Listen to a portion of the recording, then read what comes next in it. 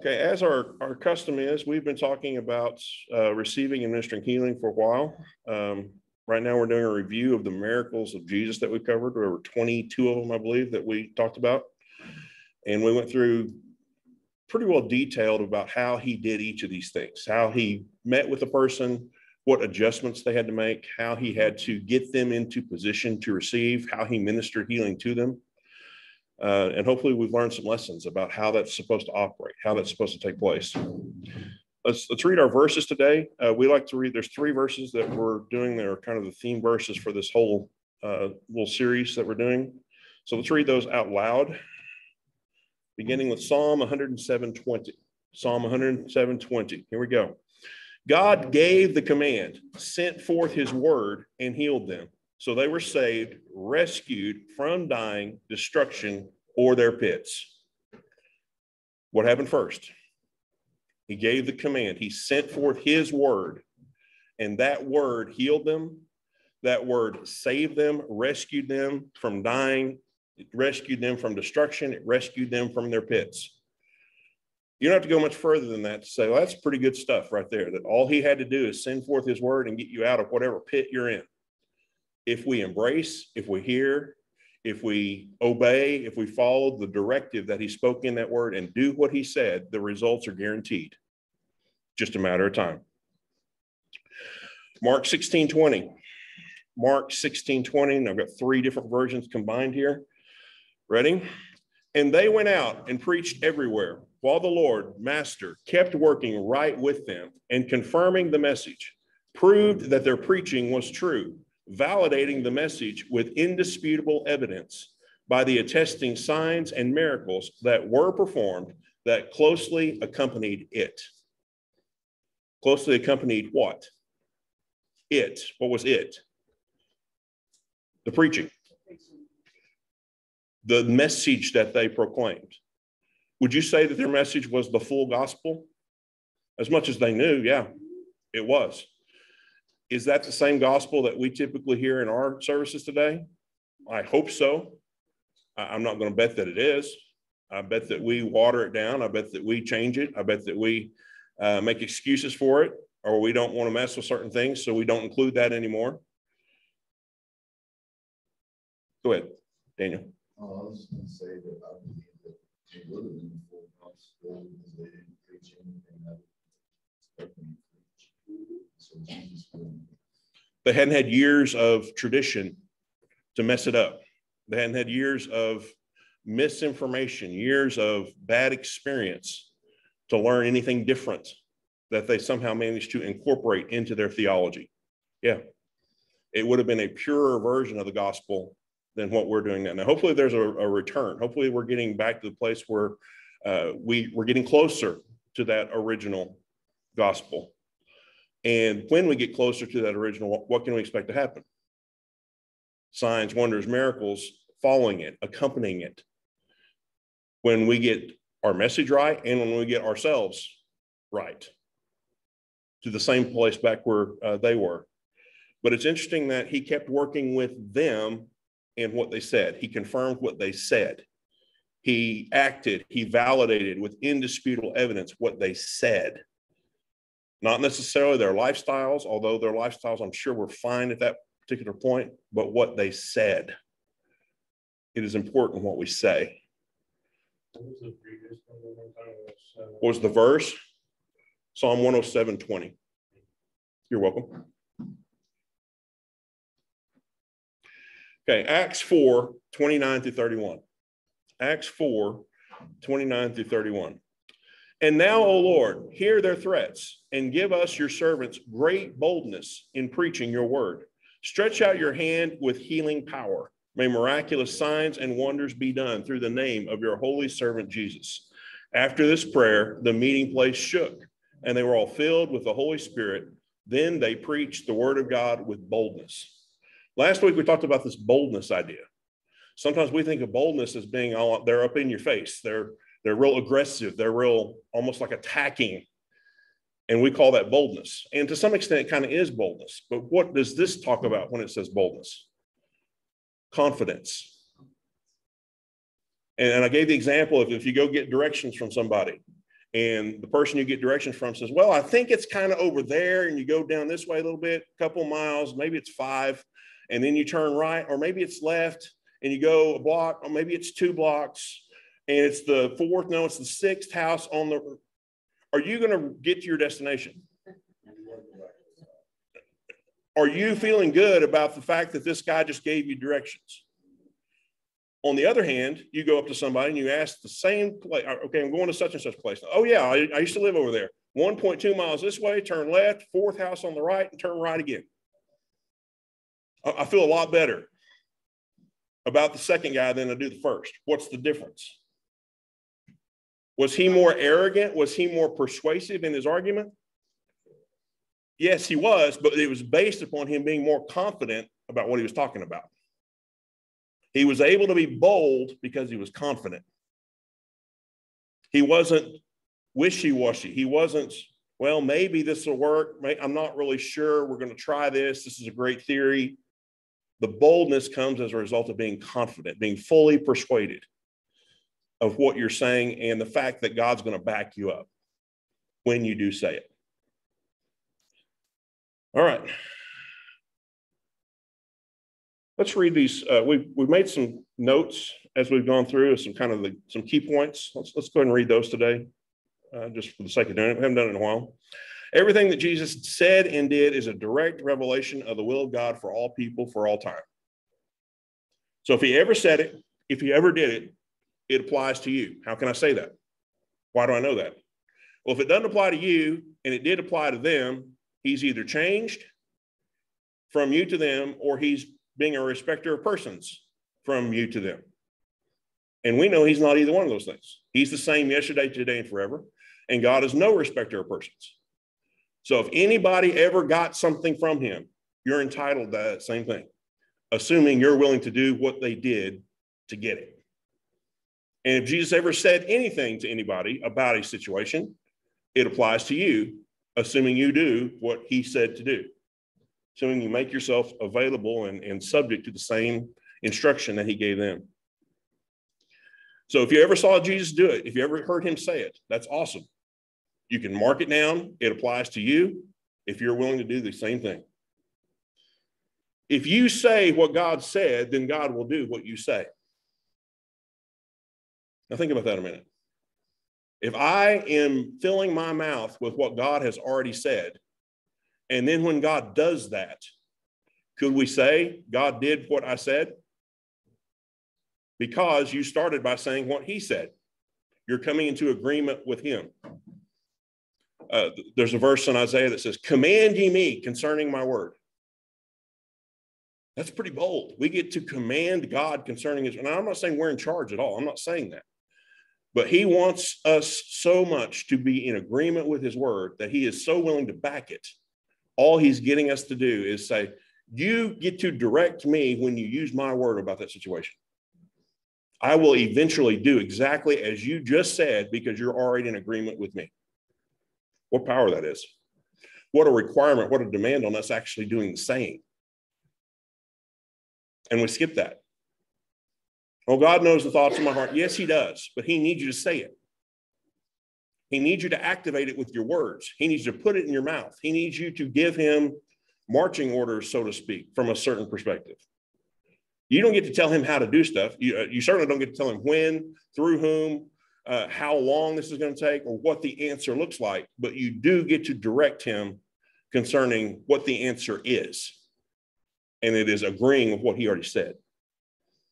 We also learned pride makes excuses. Humility makes adjustments.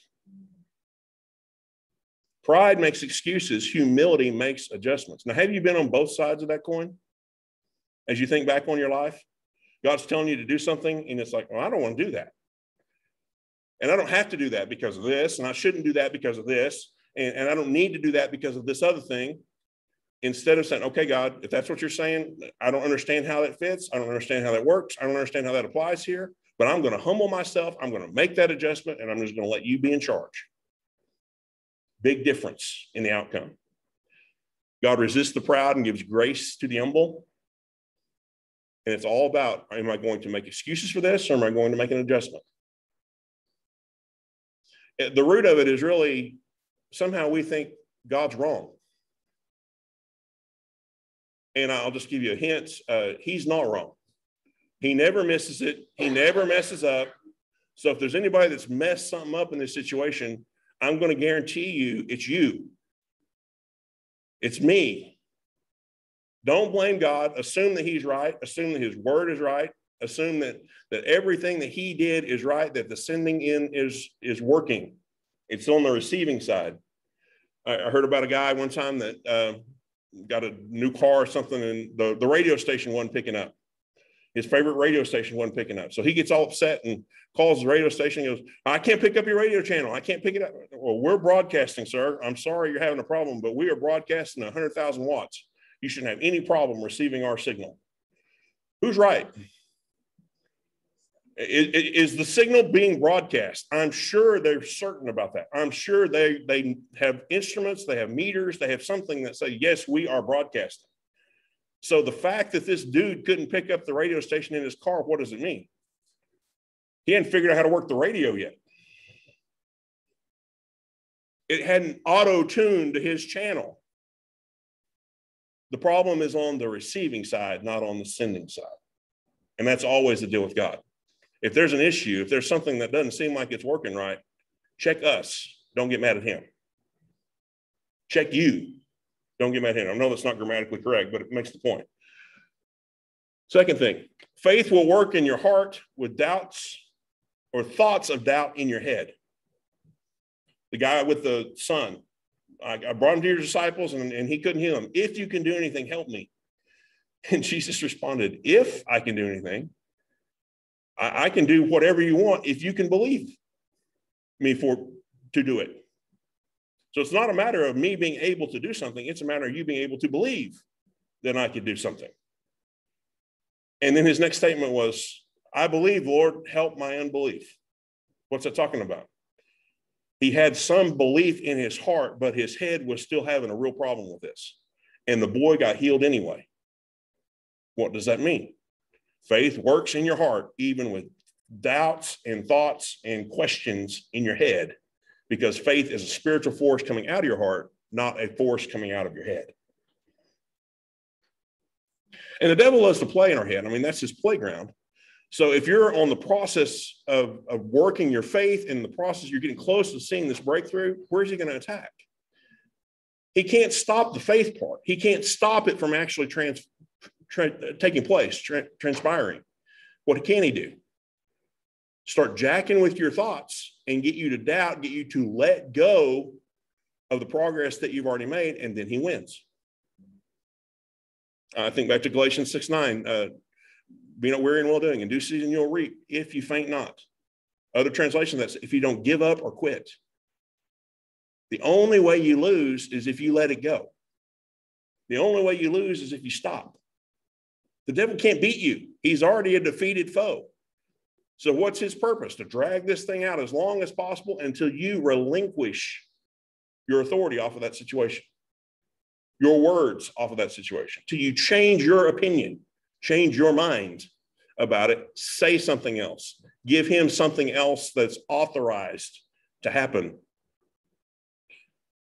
We already talked about this a little bit. Never blame anyone or anything else for your inability to receive. It is your inability to receive.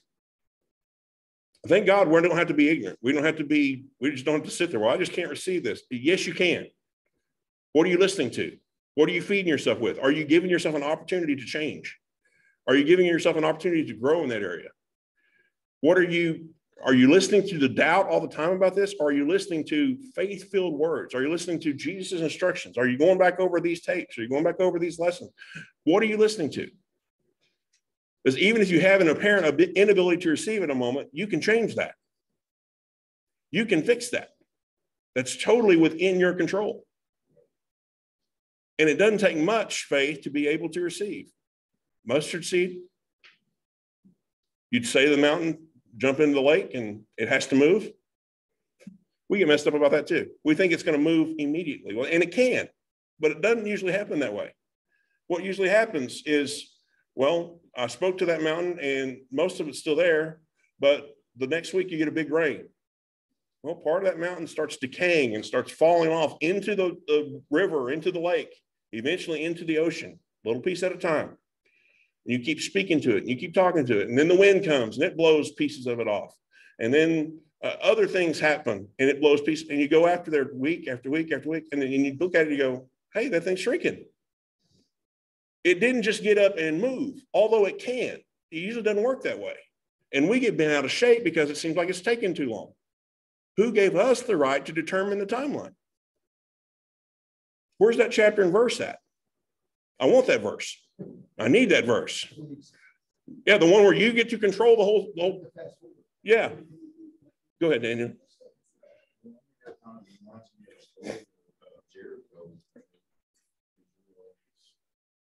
Around Jericho for 3 days, and they were praying and shouting and so on and so forth.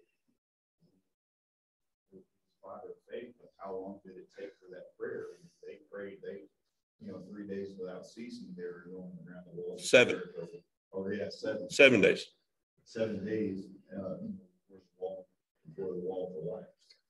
So, I mean, it's kind of like the faith of the mountain. So jump into the lake. You have to pray for it, but you have to keep your mind. Set your mind upon the will of the Lord for that to happen. Yes, yes. And not just like, oh, okay, well, it didn't happen. So, like you said, and stop.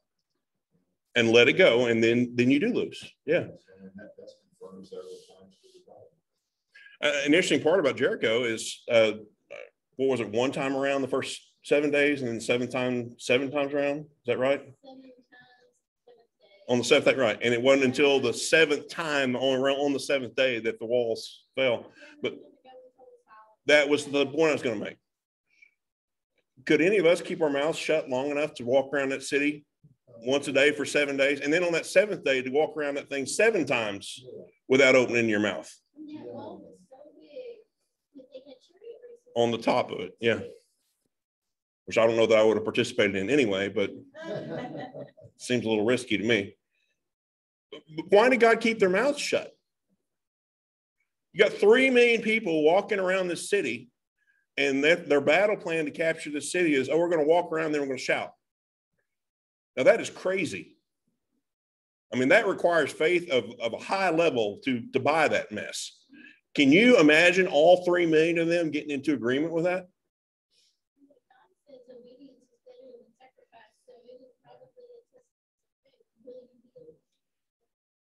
So God said, I'm not even going to mess with you. Fool with all that. Y'all are going to walk around that thing and you're not going to say a word.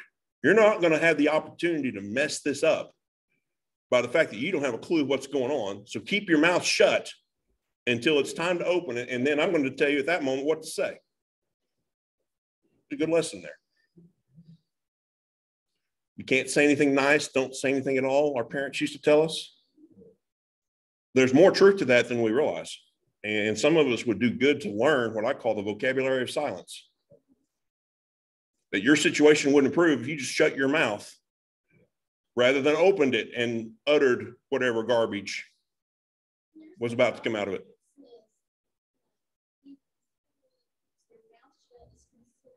Right, until they open their mouth.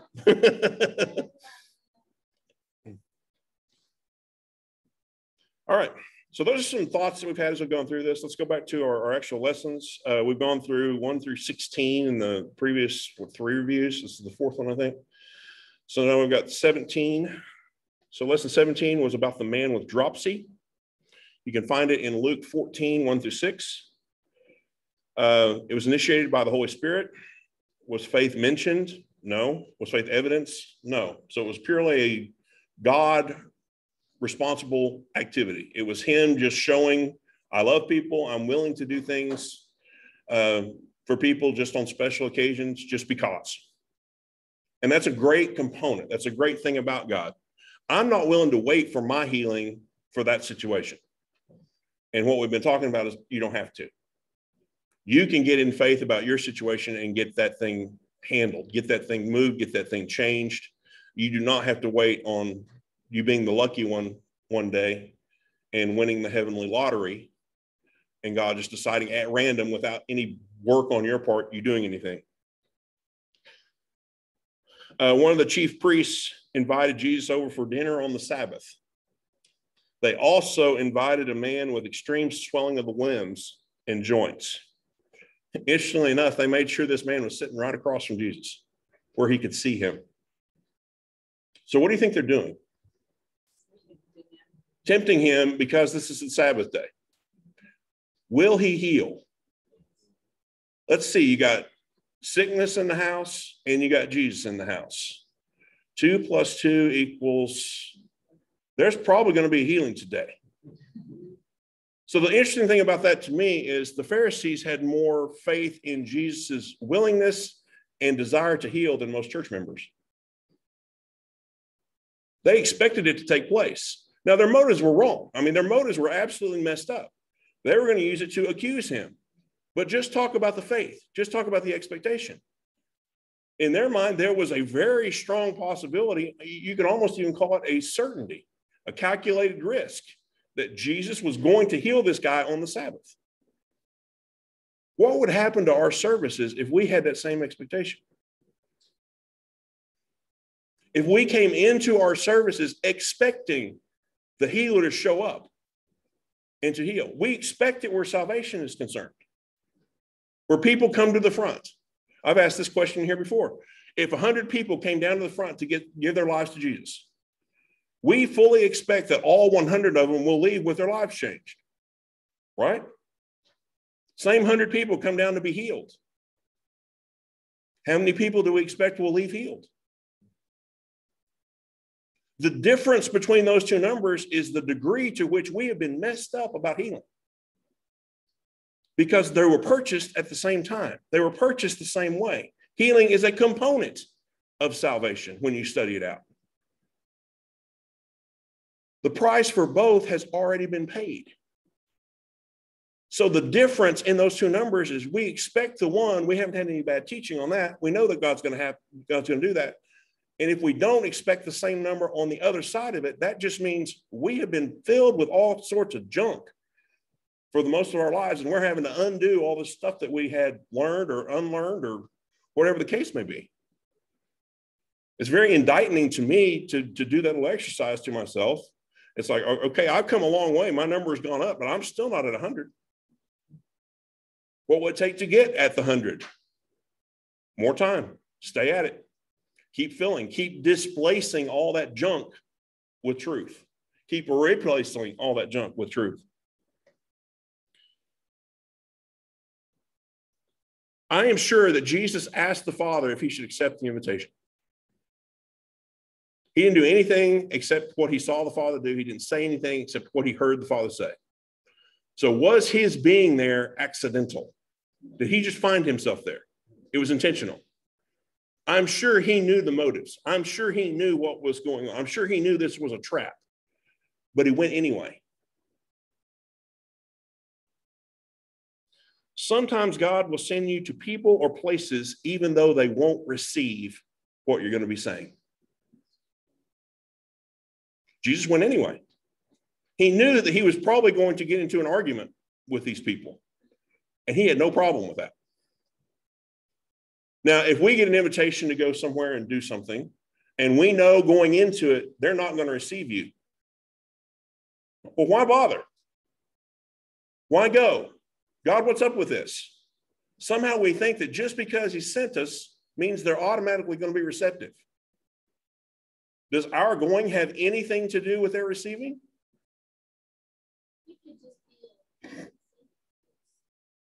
You could just be planting seeds, yes. But is that our problem? Is the reception our concern? God tells you to go, you go. It doesn't matter what you received. It doesn't matter what happens. It doesn't matter if you leave and you're the hero or you're the goat. It makes no difference. Now, goat, and I don't mean greatest of all time. That's not what I'm talking about.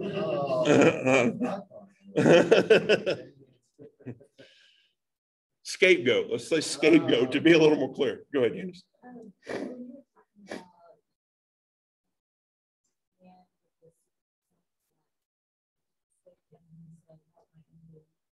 So I'm just thinking about this.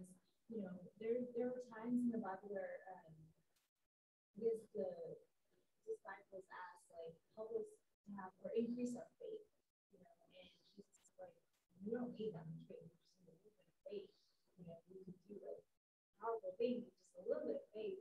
But when that other man said help my unbelief, like Jesus didn't argue with that.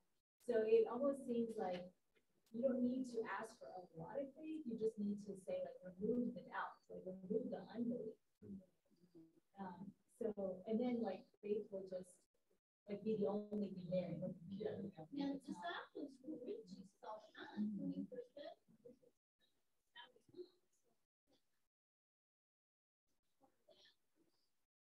They saw things this man did. They saw him in progress.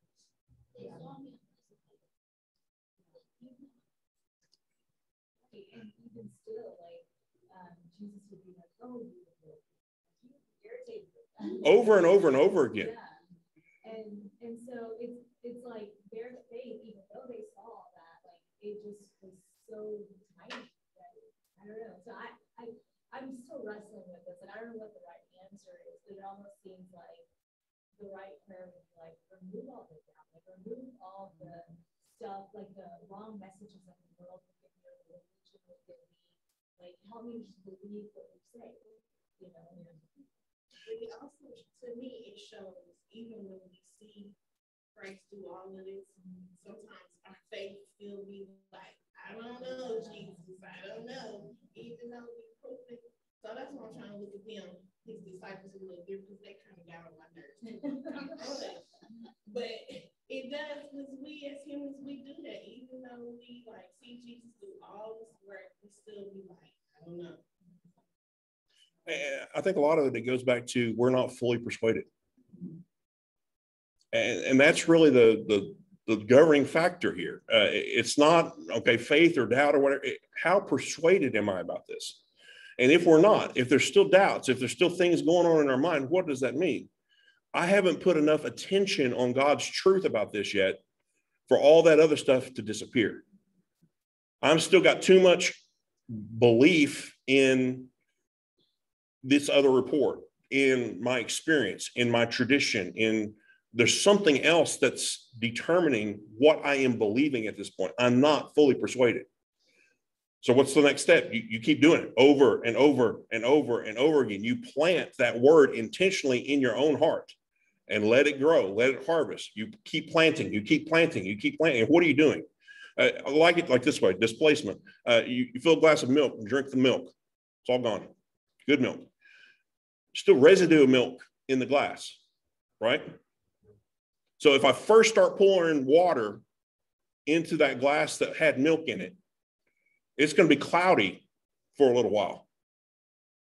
But if I keep pouring new water into that glass and keep pouring and keep pouring, and it keeps overflowing and it keeps overflowing and it keeps overflowing, what's eventually going to happen? Eventually, all the milk's going to go away. Eventually, all the other stuff is going to go away. All the things that are reducing our certainty, our persuasion, our confidence, our boldness about it, because we're so consumed now with the truth, with the new, fresh, pure insight and revelation. So I view it as progress. Don't view it as, oh, I'm going to beat myself up because I'm not there yet. View it as, I'm at least starting to evaluate this thing differently. I'm at least starting to consider this differently, and I have come farther than I was. But on this particular issue, it's still a matter of me getting in there and me getting it settled in my life, in my heart, in my mind. And once you get it settled, you don't have to think about what you're saying. Which is getting rid of the doubt. Right, right. You're not attacking the doubt. You're not necessarily praying against the doubt. You're replacing the doubt. And keep in mind what we just said too, that it doesn't really matter your doubts in your heart, in your head. Your head can still question what is going on here, and it still happen because your heart is where your faith comes from. Think about Mary. She gets the announcement, you're going to, by virgin birth, give birth to the Son of God.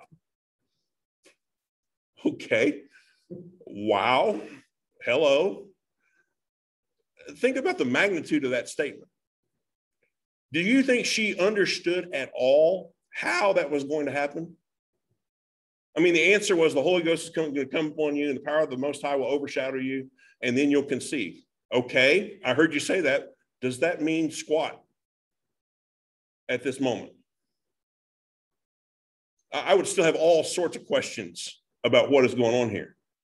And yet her answer was, be it unto me according to your word. Where's that coming from? Her heart, her head was still clueless. Her head was still like, whoa, mind blown, tilt. And yet she did it anyway. Take it back to Sarah, being told that she would be having a son in a year and she laughed. Right. That's great. And what's happening there? Your head is processing this before your heart gets an opportunity to weigh in on it. Doubt your doubts. Make it a conscious decision to doubt your doubts. You have this thought of, well, I don't think I can do that. I doubt that I doubt I can do that. Just replace it immediately. Go right after the fact. Okay, you're a liar, devil. And what you just told me is a lie. So immediately I'm going to replace that lie with something else. It's almost like you have to, like, tell your mind, like, I don't need to have all these. Exactly. Exactly. Right. How he works this out, the details, that's his problem. It's not mine, not my concern. I struggle with that.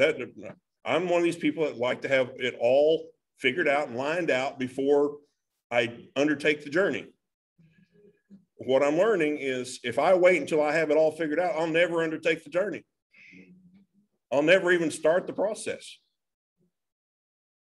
And if I did start the process and God went ahead and did it, who will I give the credit to? Some of it will go to me because I figured this out. Now, some of it will go to God too, because hopefully it's big enough that it's not anything that I can really do. But I pride myself on the fact that I figured it out. And that's a problem too.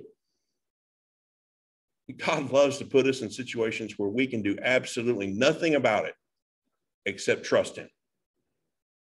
Except hear what he said and take a step forward in that direction, even on nothing other than what he said. I think back to Peter getting out of the boat, walking on the water for a little bit. He's the only one that did it. The others in the boat had the option and they did not do it.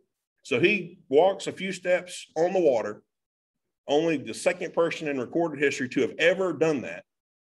Probably from that point since, I'm guessing. I haven't heard of too many other people that go walking on the top of their swimming pool in their backyard. Although I've heard of some people trying. Anyway, so he walks on the water for a little bit, and then he has this little issue, and Jesus saves him, pulls him back in the boat. Peter, why'd you doubt? Now, don't you know that in our society, that dude is in therapy the next week? Think about this. Oh, they're just so abusive to me. I'm the only other person to get out of that boat. And all I hear when I get back in there is, Peter, why did you doubt? It's just so wrong. None of them stepped out of the boat. Where were they? Why didn't they do any of this? It's just unfair. Can't you see that playing out in our society today? Him getting beat up about Jesus correcting him for, where's your faith? Because you didn't finish this out. You were doing fine. You did great. You took a few steps on the water. Yeah. He asked Jesus, he said, okay, come. He said, come. But when he looked at Jesus, he walked on the water. He looked at the waves, he started drowning. Right. So our focus is off from that. Right. Off from Jesus. When you look at the circumstances, you. Right. That's good. Yes. And I don't believe that Peter turned his head. I believe his eyes were still focused on Jesus. I don't see him knowing what he knows. Hey, this is kind of cool. Yeah, awesome. Yeah. I don't see him doing that. What I think happened is he's looking at Jesus and a wave comes between them. And for a moment, he can't see Jesus because of the wave. So he gets back into his head instead of the faith that was putting him on top of the water.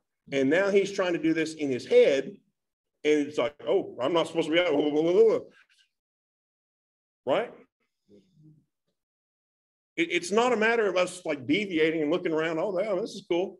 For a moment, we can't see. For a moment, we can't clear. For a moment, our vision is lacking. So we have to go back to the trust part of that. Not the fact that we can see, but our trust. And I think that if he would have just remained calm when what I believe is that wave was between them, the moment that thing subsided, he's still on top of the water and he keeps going. But kudos to Peter. He was the only one to try it.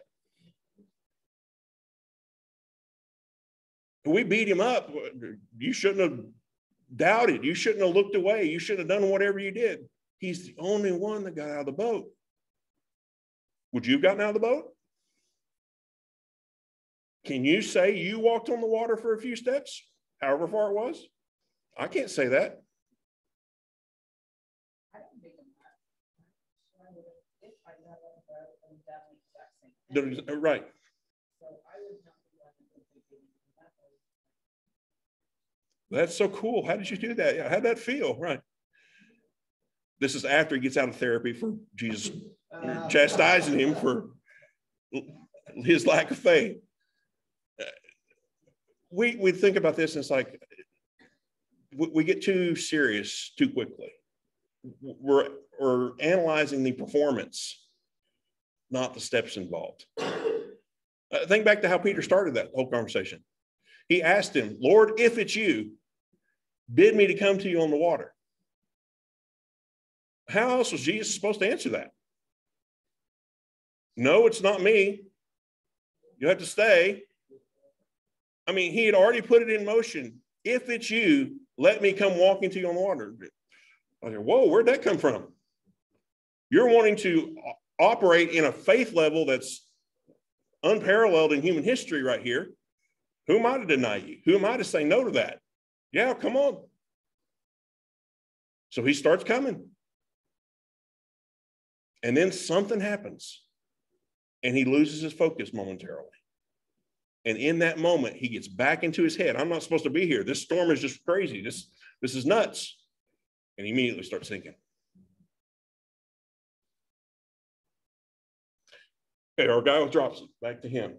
Jesus sitting across from him at the dinner table. The Pharisees are expecting, I wonder if he's going to heal him. I wonder if he's going to do it. And he does. Jesus gets tired of sitting there watching this. He can't bear this. So he heals the guy.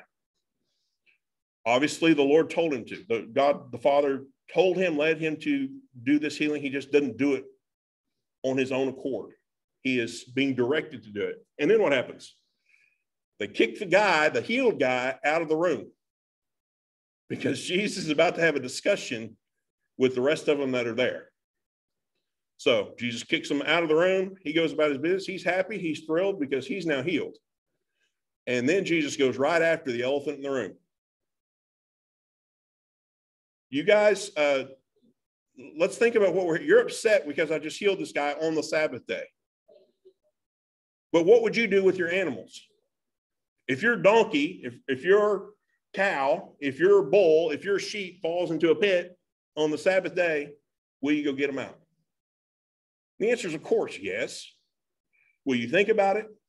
Will you have a prayer meeting about it? Will you ask God, God, is it your will for me to go get the dog, get the horse, get the cow out of the ditch on the Sabbath day? You're not going to do that. You're not going to kneel down next to the animal that's in distress and pray, oh God, if it's your will, give me a sign that I'm supposed to get Fluffy here or whoever out of the pit, out of this hole that they've fallen into.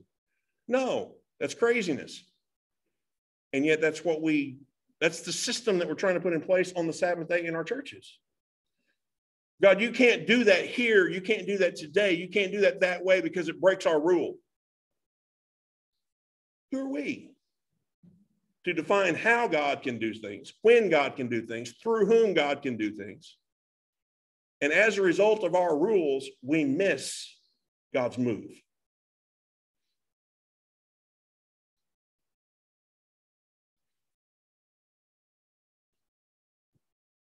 Stated another way, do we think more like Jesus or more like the Pharisees in that situation? Somebody comes and they get healed. And you're like, whoa, the person that prayed for them was totally drunk.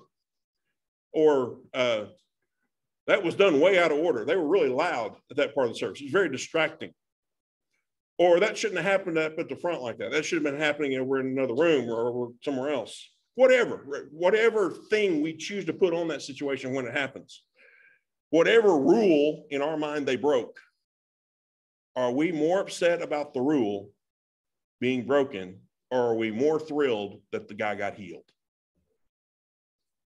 And if any of those things ever come up and it's one of those things where, well, I'm really a bit out of shape because this just didn't fit my order. This just didn't fit my box. This just didn't fit the way that I think things should go. You need to really carefully evaluate what's going on with you. Because what you're saying is it's more important that the rule be followed. It's more important that the tradition be upheld than it is for this person to walk away free, to walk away healed. And I say your priorities are messed up if that's your attitude about it. All right, that's enough of that. 18, the woman with the spirit of infirmity. The woman with the spirit of infirmity. Luke 13, 10 through 17. Initiation was the Holy Spirit. Faith mentioned? No. Was faith evidenced? Yes.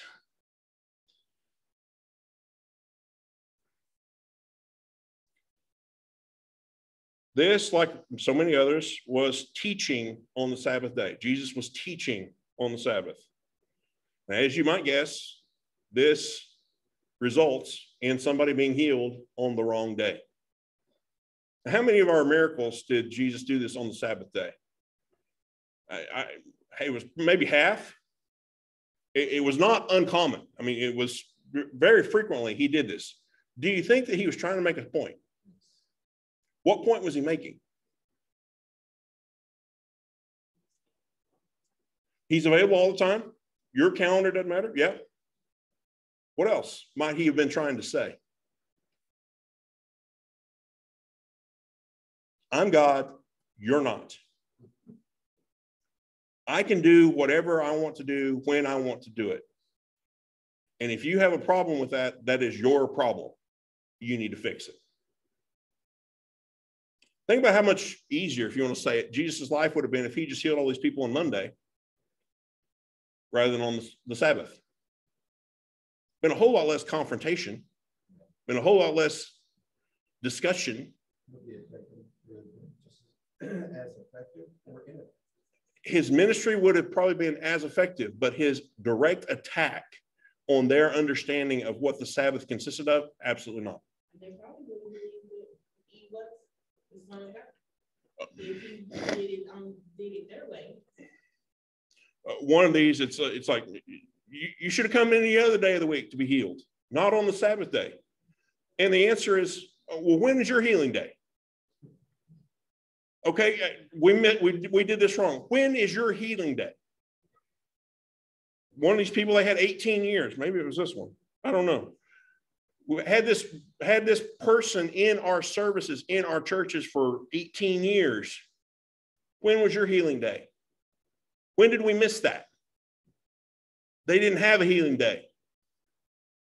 They didn't care at all about this person being healed. And that's just huge. That's just an indictment to me. In our churches, do we care about people being healed? Or are we just caring about people coming and getting born again? Is that the only number we track? I'm not saying we have a problem here. I'm just saying our thinking, and maybe we do have an issue here. I don't know. Where's our heads at? Are we reflecting the heart of God in this? Are we reflecting the sum total of all of our bad traditions and bad religiosity and bad accumulation of tradition? And what are we saying?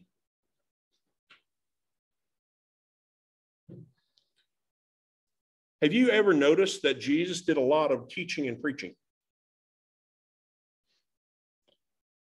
Those things are also part of the works of Jesus. I want to do the works of Jesus. Well, part of that is teaching and preaching. Does it matter what you teach and what you preach? Well, if you want to get to the rest of the works of Jesus, yes, it does. If you want to get to the signs, if you want to get to the wonders, if you want to get to the healings, the miracles, then yes, it does matter what you teach and preach. Teaching, preaching, and then healing. We should minister the same way. If we need ministry, we should understand, we should come to hear and then expect manifestation of what we just heard. Like we started the class with. A demonic spirit had prevented this woman from standing straight up for 18 years. Despite the difficulty in doing so in her condition, this lady made it to church that day. Now, how difficult would it be if you couldn't get to the mirror, couldn't brush your hair, couldn't brush your teeth, you're bent over, you can't straighten up, and here you are trying to get ready for church? Would you have been at church that day? I'm not, you don't have to answer the question. I mean, if that were your condition and you could not stand up, would you have been at church that day? Or is that just too difficult? Is that just too complicated? Is that just too much of an issue for you to make the effort to come to church that day? Something was telling her to go. I believe that too. Yeah, I believe that spirit was telling her that you gotta go today. Today, right. And in hindsight, I'm glad she showed up that day. She's probably thrilled she showed up that day. Did she not go any other Sabbaths or just that? When I read the text, it doesn't tell me one way or another. I get the sense that she's there frequently, that this isn't the first time that she's there. So she makes the effort required to get herself ready to go to church in that bent over condition over and over and over and over again. Kudos. Kudos to her. Kudos to her diligence. Kudos to her effort, her willingness. Kudos to her. And God met her. God rewarded her largely because of that. Jesus begins ministry to her by saying that she was loosed or freed from her condition. Now stop right there in the story. She's been over, and Jesus says, you are loosed from that condition. At that moment, is she free? No.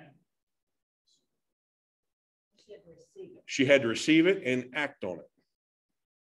So Jesus says to her in that spot, you are loosed from that condition, and yet she still wasn't loosed from that condition. Or was she? Which is the real determining factor here. She was, she just had to receive it. It hadn't been carried out yet.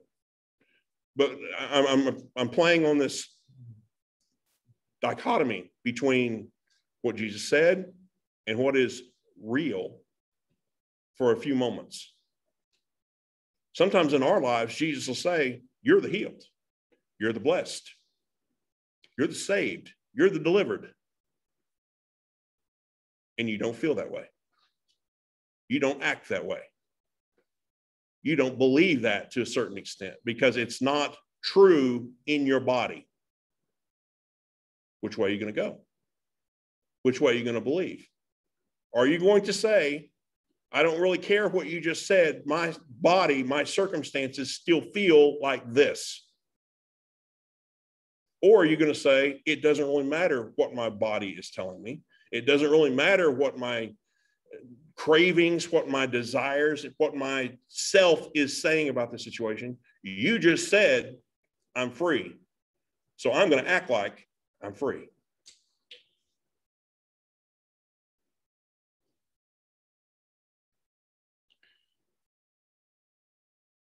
Jesus was calling those things that be not as though they were.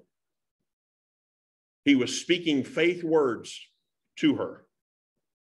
He offered her the opportunity to agree with him. She did agree because the next thing we see is Jesus touch her and set her free. But she was already loosed. So what's Jesus waiting on? Why didn't he just touch her at the beginning? He had to have her agreement. He had to have her get involved in the process. He had to have her change her mindset about what was true in her condition. Then Jesus could do the rest of it. Jesus required this agreement before he actually ministered to her. Had she not have done that, I believe the story would have stopped right there with the woman still been over. Then the pastor has a fit Now, can you imagine this lady? Let's just say she's been a regular church attender for 18 years. And she just got healed one Sunday morning. And the pastor goes nuts because you shouldn't have done that today. What kind of pastor is this? What motivation would he still have to be upset about this lady being healed after being sick for 18 years? Jealousy, envy. He's a hireling. He's not called of God, whatever. I mean, there's a whole bunch of answers here.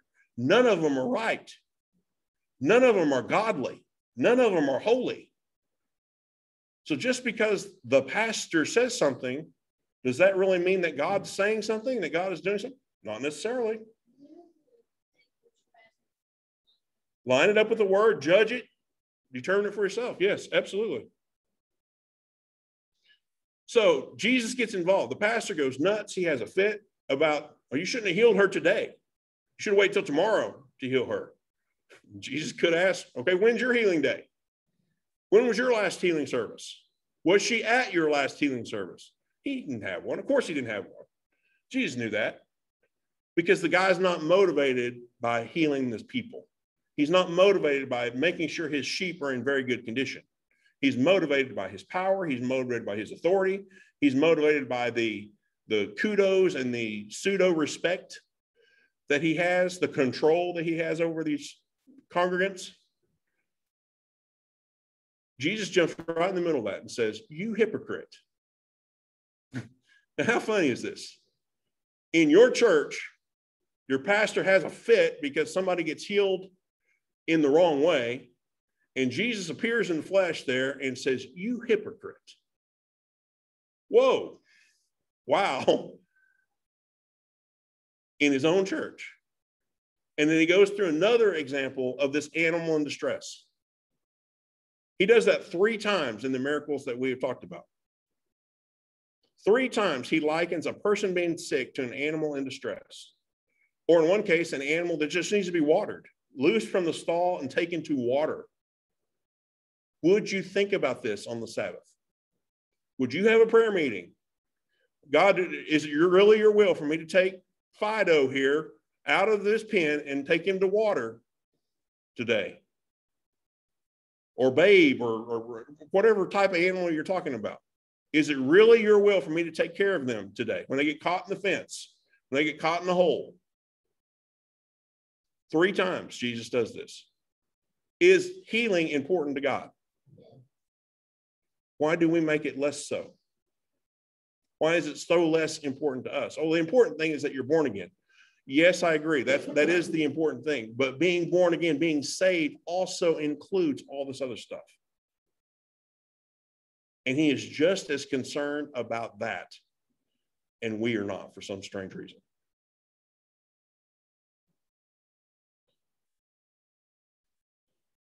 Okay. Woman with the spirit of infirmity. We got her healed. Awesome. 19, the 10 lepers. Luke 17, 11 through 19. Initiation, their faith mentioned, yes. Faith evidenced, yes. Jesus called to them. Now, they didn't come to him. They were stayed a distance away. They were practicing social distancing, even in the Bible.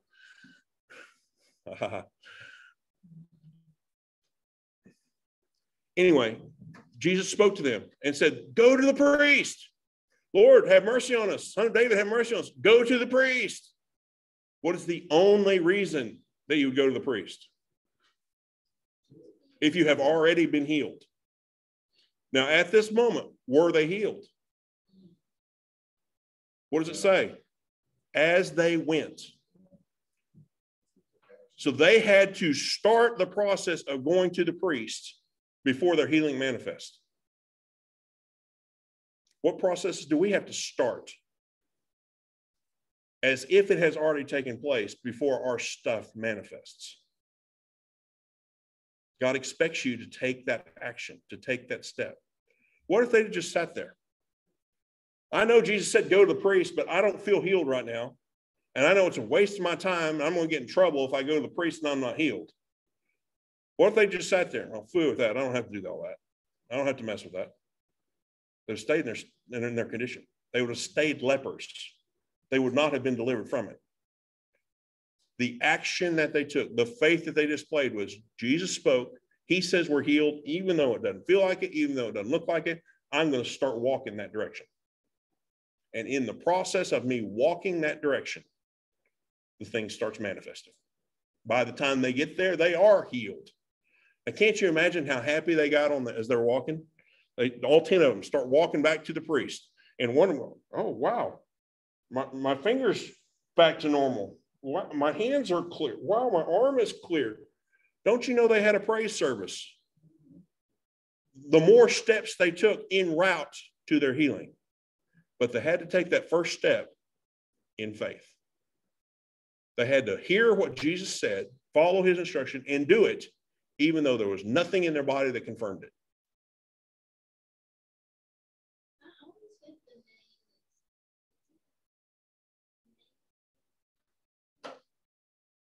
From the Old Testament? Yeah. Naaman. Naaman. Mm-hmm. Nope, he did not. His servant had to convince him, look, dude, you already come all this way. You might as well give this a shot. If he'd asked you to do some noble thing, wouldn't you have jumped onto the opportunity? All he's asking you to do is jump in the river. What do you got to lose? And don't you know he was frustrated, I guess you'd say, 7 times in that nasty old river? I'm only going to go 6. What would happen? You can get out of the river wet, smelly, and nasty, and still not healed. You choose. We don't get to instruct God on how we do this. We don't have the right to go to him and say, now, God, I expect you to heal me, and here's when, and here's how, and here's what I want it to look like, and here's my picture of how this is going to take place. You know what he's going to do? Oh, okay. Yeah, we'll see about that. I can just guarantee you that is one way it's not going to happen to you. So the more ideas you come up with, the more ways God doesn't have opportunity to do it for you. All 10 of these guys were cleansed of leprosy. And then it says one of them came back. And to that one, your faith made you whole. What does that mean?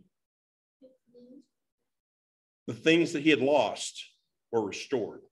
The things that he had been taken from were fixed, were replaced. All because he came back to give praise to Jesus, who did the cleansing. Now, don't you know when those other guys saw the one, they're like, now, whoa, dude, why didn't I think about that? That's awesome. That's cool that you went back and got healed. Bummer, I didn't do that. And he was a stranger. He was a foreigner. He didn't even have a covenant. And Jesus pointed out that fact. Go ahead, Dan. Does that mean the others were Samaritan? Yes. The other ones were part of the covenant, is my understanding, that they were Israelites and were entitled to walk in this. Go ahead, James. Thinking about how oftentimes, like, we expect our miracle supernaturally, like, God speaks the word and we're healed. But in that case, and in several cases in the Bible, like, there was some participation or action on behalf of the person. And like, as a medical provider, and as someone of faith, I'm like, okay, so, you know, we really have to have discernment and be like, follow the lead of the Holy Spirit. Absolutely. In each situation, because sometimes God will choose to just give us supernatural. We don't have to do anything. You know, we just believe. But sometimes God's like, no, I need you to take these steps in order to help. Right. You know, or this time I'm going to go through surgery, or this time I'm going to patient. Yep. You know, this time I'm going to therapy. And so, like you said, we don't get to choose, but we know that God wants us well. You know? So, and the reason why I bring that up is because this week I had to start someone on an antidepressant. But this person is a believer and they're praying for supernatural deliverance of this depression. You know, and they had tried like the natural way, they had tried believing, and for years, and to the point where this person was now suicidal. Okay. And so, I prayed about it. I was like, I really feel like we need to start you on some medication. And this person also prayed and they felt peace about it. And so I think that we can go into condemnation when we limit God to no, I want God to heal me this way. Right. And so it was making her go on a downward spiral because she was like, it's not happening my way. I'm like, listen, God wants you alive. Yes, first and foremost, exactly. Right. We'd rather have you alive, and so we don't get to choose. We have to go with the leading of the Holy Spirit each time. Yes. And you have a unique perspective on that about the other side of it. We get it from the side of, okay, should I do this or not? My doctor's saying this. Should I do it this way or not do it this way? You have the added mix, I guess you'd say, of, okay, as a provider, how do I suggest that we move forward here? That's awesome. The answer to 1,000,001 questions is be led. Anytime you have a place where you can't find chapter and verse that says what's supposed to happen next, what do you need to do? You need to pray. You need to keep praying until you get peace one way or another about your course of action. And then once you get it, you need to stay on it. Don't mess around with anything else. Don't deviate from that. After you get peace about a treatment, a plan forward, stay there. We will start that, and then our heads will kick in again. We go, oh, this isn't what I thought I was getting into, so I'm going to just skip this, and I'm going to go back to something else. Wavering, tossed to and fro by the waves of the ocean, James says that man will not receive anything from the Lord. So after you have peace about something, stick it out. Stay the course. Stay there until it manifests. Stay there until God tells you to do something else. Have people been healed by medication? Yes. Have people been healed by changing things in their diet, changing things in their exercise? Yes. Have they been healed by surgeries? Yes. Have they been healed immediately? Yes. Have they been healed by therapy? Yes. All of these things are ways that God can heal you. And my statement is, I want to use every tool in the toolbox. Whichever tool is going to work the best for my situation is the tool I want to be using. Someone asked me one time, well, what's the best gift of the Holy Spirit? And the answer is whichever one you need. For whatever situation you're facing, whichever one you need at that moment is the best one at that moment. Tomorrow, that may not be true. The next situation you face, you may need a different gift. I think back to Moses talking to the burning bush. It's one of my favorite illustrations. He asked God, who do you say, who should I say sent me? And without knowing it, he asked a hard question.